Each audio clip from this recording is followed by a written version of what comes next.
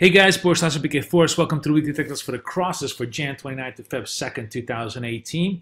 And all of this volatility has created some really interesting opportunities in the crosses this week. And I have some unusual ideas that I want to share with you. Hopefully you guys will like them. There is, I think, clearly some very strong setups that are coming in on relative strength, relative weakness ideas.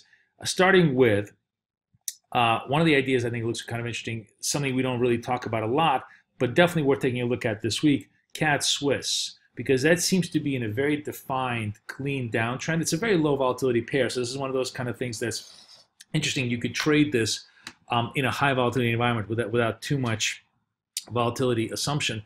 But there's a very clear downtrend with a resistance at 77, support at 75. And if you want to trade CAD weakness or Swissy strength for the next couple of days, that may be very much worth taking a look at.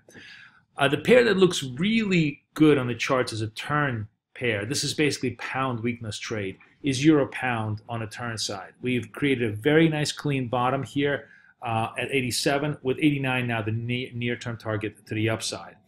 And the other interesting trade, this is kind of both. If you want to trade Aussie strength and cable weakness at the same time, what looks like a clean failed lower double top is really very much in place. It may take a day or two for further persistence to the downside develop, but it's definitely worth examining this one. 177.50 is the resist, and support is 173.50. Let's take a look at the charts here, and we can go backwards. Let's start with the pound odd, because look at this sharp drop. Clearly a very strong momentum move to the downside.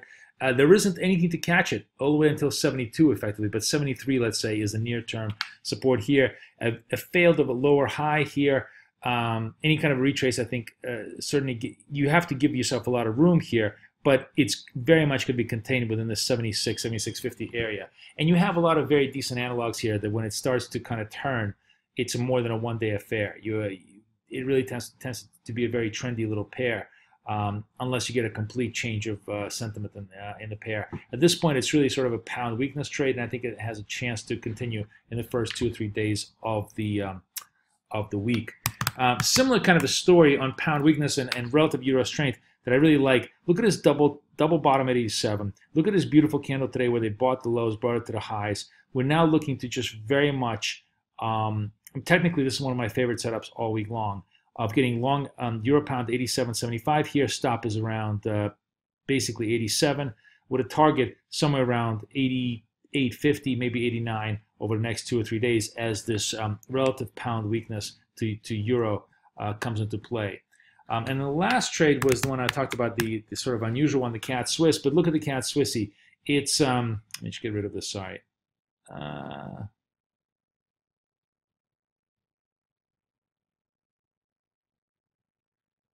It's in a very clean, defined downtrend here.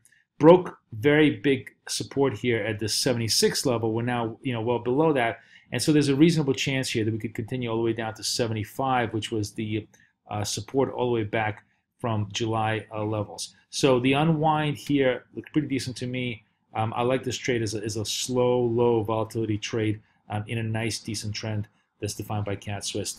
You are wrong if it gets up to above 77. But anywhere below that, it still continues to be a downtrend trade. Wish you guys the very best of luck of trading next week. Should be another super exciting week, and the crosses are going to be some of the more interesting opportunities. Boris, over and out.